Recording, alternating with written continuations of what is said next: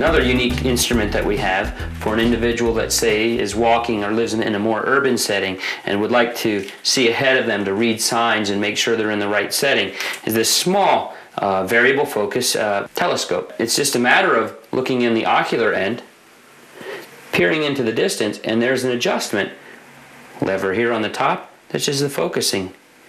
Does the focusing for this small telescope. And again, I can go from about 5 feet to infinity with this, and it gives, again, smaller field of view, but excellent optics, which works really well for someone that has poor vision.